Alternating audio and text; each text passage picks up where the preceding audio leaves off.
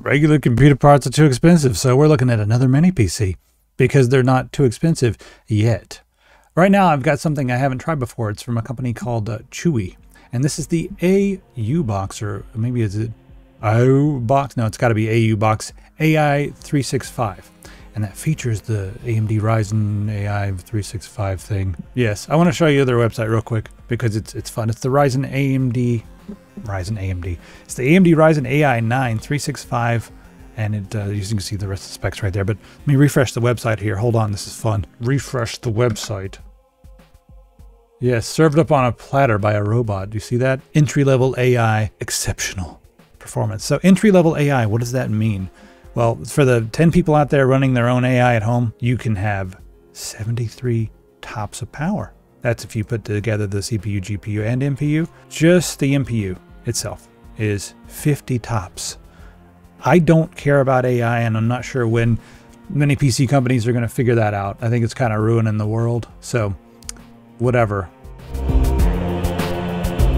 I always use OEM keys. I grab them over at whokeys.com. This is the price you're going to pay for Windows 11 Pro if you get a retail key. Let's check those prices on whokeys.com. $30, we can do better. Put in TS25, click apply. There we go, $23.22. You got Windows 11 Pro, Windows 11 Home, Windows 10 Home, and we have a couple different flavors of LTSC. 2021 gets updates until 2027, and the 2021 IoT edition gets updates until 2032. Also, if you're sick of paying that monthly fee for Office, you can get an offline version of Office. They've got 2019 and 2016. You know, 2016 will get most people by, in my opinion. You can also use the coupon code TS25 on these to save 25% on this as well. Let's go ahead and check out with our copy of Windows 11 Pro.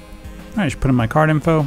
There we go. Click on View Keys and Codes. Once you get to the User Center, click on Get the Key. You'll see your key right here in the middle. Go ahead and highlight that, copy that, press Start, and then type Activate. You'll see Activation Settings. Go ahead and click on that. And then right here it says Not Active. Just click on Change Product Key. Paste in our product key, and then click on Activate. Hey, look at that. Active. Head over to whokeys.com. Thanks to them for sponsoring. And now on to our regularly scheduled program. Let's just go through all the specs right now. I guess that's what we're doing. Let's go through what it is, and I'm going to talk about it like a regular mini PC, because even though AI marketing is really big and they do have like an AI processor, I think 90%, I would wager, 90% of the people are getting this and not using the AI processing capabilities. That's my opinion.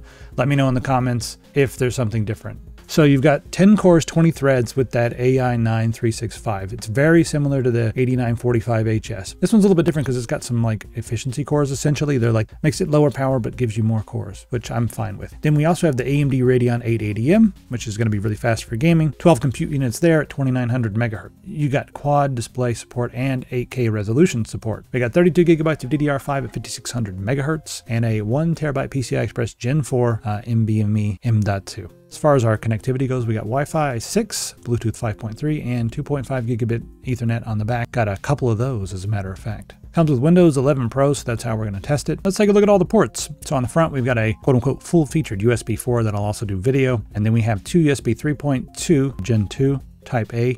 Then we have 3.5 millimeter audio jack and a power button. Flipping it around to the back, there's our two 2.5 gigabit Ethernet ports. We have another USB 3.2 Gen 2 Type A. And then we have DisplayPort, full-size DisplayPort's nice to see, 1.4. HDMI 2.1. Then we have another full-featured USB 4. That'll do display port as well.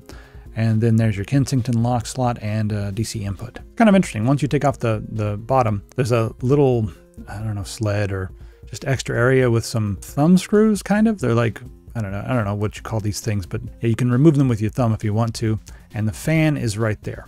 So once you remove that, we can see under the hood there, we have some memory installed, and it's branded TWSC.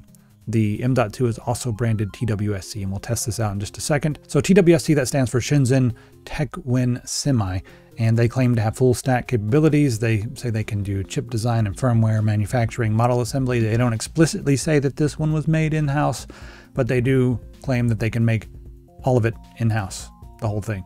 So they are a company that can make RAM. That's not just the three big ones. Is this one made with Micron? I don't know. Is it made with Samsung? I'd have to like call them and ask them like, is this one made in-house? So, but it's very possible that this is completely made with their own stuff. I think a lot of people overlook China. China does have some fabrication facilities that can do RAM and M.2. All right, so that's the general unit overview. Let's take a look at some benchmarks and see how it does. Valley, we got 70.3 and 37.1 is our minimum FPS. Overall score 2941. Superposition taxes the GPU and the CPU, and here we're running it at 1080p medium. Our minimum 33.72, never went below 30, that's nice.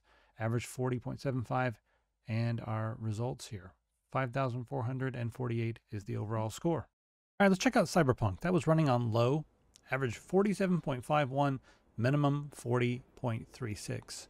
So I would probably play it this way. Low looks really good, but for the sake of testing, let's go back and try it on medium now.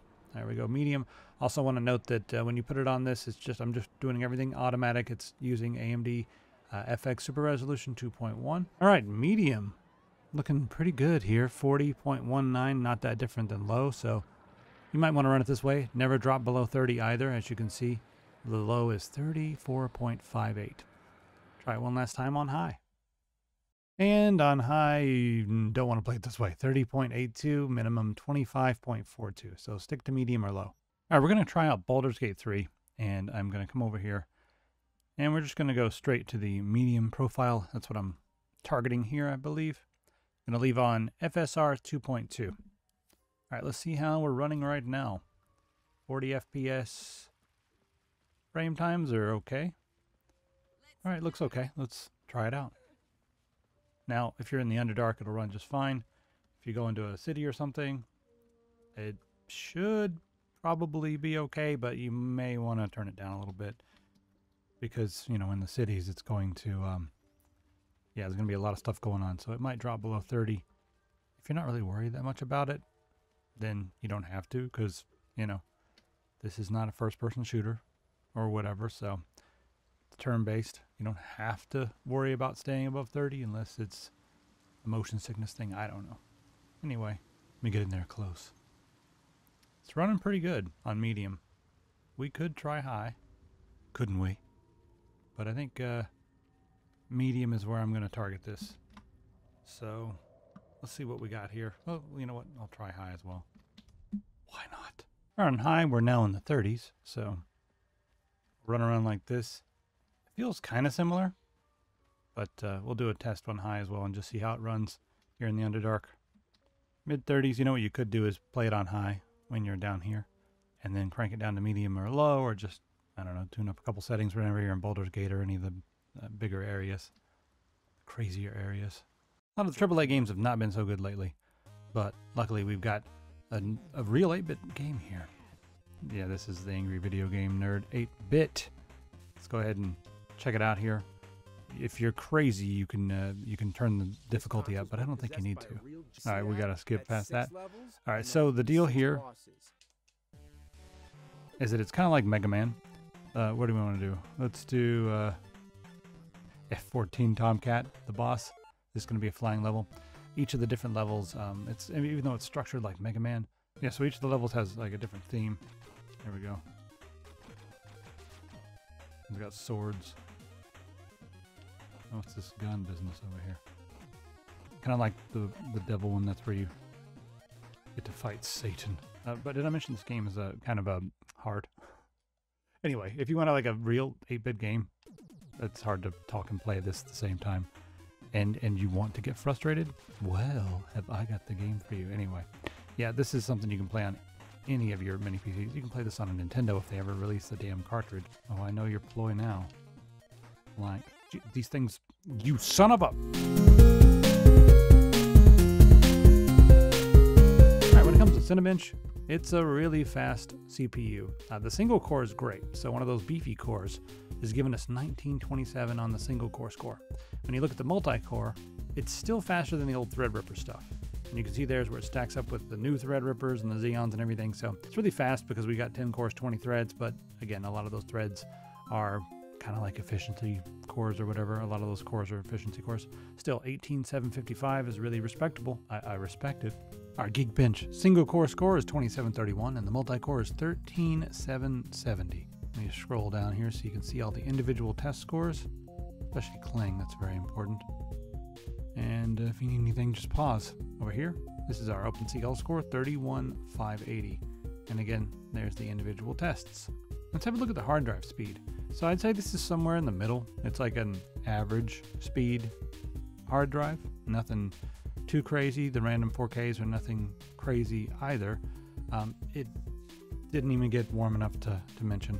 Like, talking like it went up like 4 or 5 degrees over the ambient. So yeah, it's really, really well done when it comes to the cooling, but a lot of that's because the fan's really powerful. It's got a heatsink and it's not extremely fast. 4850 on the read and 4391 on the write. I mean, it's fast, just not 7,000 fast. When it comes to the IOPS, okay, the random 4Ks actually look pretty good here, so it's going to feel nice and snappy. 149,862 on the read and 110,005 on the write. Start with the heat and the temperatures. Ooh, where'd it go? No! I think I've overreacted. I think I've lost it forever. Whatever. There it is. I swear to God. All right, there we go. This has been running for a long time. I've got a lot of stuff to do. So, well, who cares? It's 100%. And as you can see, our temperatures never got above 85.8, which is just fine. It's been running about like that the entire time. So this is better performance than most, especially for a powerful CPU like this. But let's see how loud it is. In the room now, it's about 42, 43 decibels. I'll put it next to the machine. Use the desk, I'm doing stuff.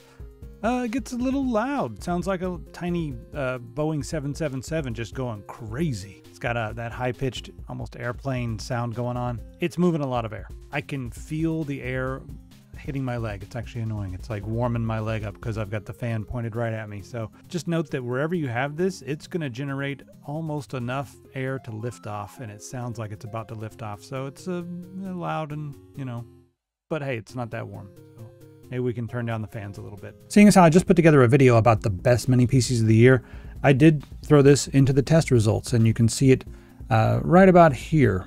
So it's similar in performance to the Ryzen 9 8945HS in most tests. This is Valley. Let's skip through. Take a look at it. It does pretty well in superposition. So it trails a little bit behind the Ryzen 9s right here in Cyberpunk. Now when we get over to Cinebench, it's looking really good. So take a look at that. So if you're really, really interested in CPU scores, it is a little bit faster than the last generation Ryzen 9s. So there we go. The Geekbench single and multi-core scores looking pretty good right here. The hard drive they put in there, it's not quite as fast as the others. As you can see here with our, read and write, still going to feel decently snappy, but And then this is where it like really, really is good. The temperature under load was excellent. The fans were really, really loud. That's probably why. At this price point, if it's not on sale, it's not competitive. It's what happens when you start aggregating all your data and looking at it. It's like, yes, this one's really good with CPU, really good with cooling. It's loud. And at this price, not competitive. What do they have it priced at right now? They have it on their website. I don't know. They got all kinds of deals going on their website. So yeah, maybe you can get it for a deal here. Where is it? $519 for an 8745HS. That's pretty good. So it's not even on here yet. So yeah, brand new unit. So there you have it. I think it's a good mini PC. I'm not really convinced that I would get this over the Ryzen 9 8945HS because of the price point, unless it comes down quite a bit. CPU is a little stronger, and then we're going to need to adjust the fan curve a little bit. But it's a solid unit. It's well made. Yeah, that's pretty much all I got to say about it. Let me know what you think in the comments, and I'll see you next time.